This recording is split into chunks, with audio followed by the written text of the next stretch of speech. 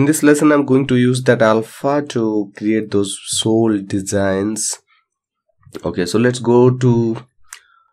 first check your division levels. It should have sufficient divisions or polygons to get those details. Now I have 7 lakh something, so I think it's gonna okay, but let's see. Let's first start the process from going here to the surface tab here, expand that and go to this light box and noise maker, choose this and you can choose any of these items here. I'm choosing this, so let's double click this.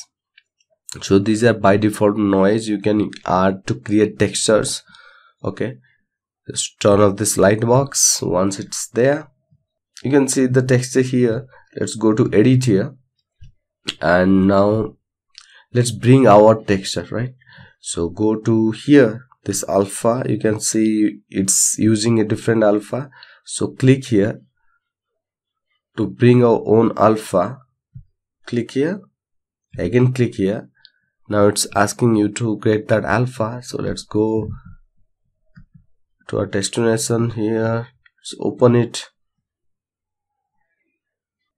Now you can see it's not using exactly the UVs, so because it's now set to 3D projection, change it to UV projection here. Just click here. So as you can see, our texture comes here like opposites, up down. So double click this to unlock, press Ctrl T, right click, flip vertical. That's it. You need to do, just save it again back on top of that image. So let's go JPEG, so overwrite that again. Let's see, let's make it turn off, then click here to again re-import it. Now as you can see, so now let's keep some value here, like the strength. So let's put here 0.02 something. I need a very little depth, you can just drag it. Okay, let's press OK. Okay, great.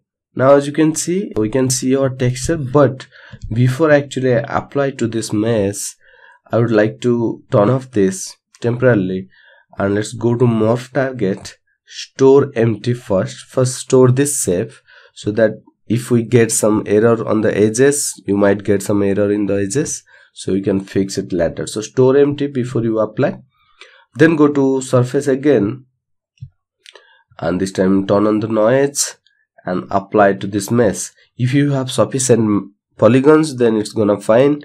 If you don't have, like this, in this case it's too much, as you can see. So let's undo it and turn on the noise, go to edit, and let's decrease this value very slight. Soul here, okay, very slight, and let's apply to mesh. Okay, great.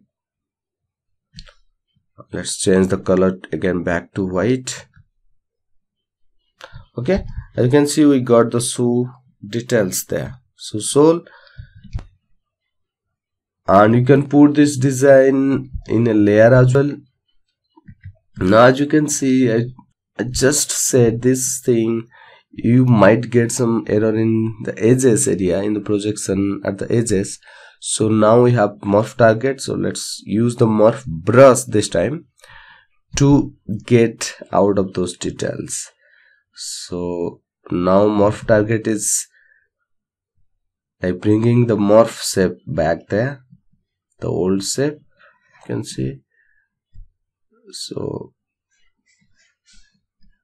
it's gonna be very helpful here. You can see these areas are a little, so I can just use the whole Morphe brush to the corner area there. Make sure the symmetry is on. No, the symmetry was not there. So as you can see, the whole edge has this kind of detail. So okay, so use the Morphe brush to get rid of those edges. and make sure you have 100%. You can just bring 100% G intensity and make your brush size low. Okay, and just use your brush at the corner area. Okay, so let me do this, and in the next lesson we are going to do the socks for this shoe, so I'll see you there.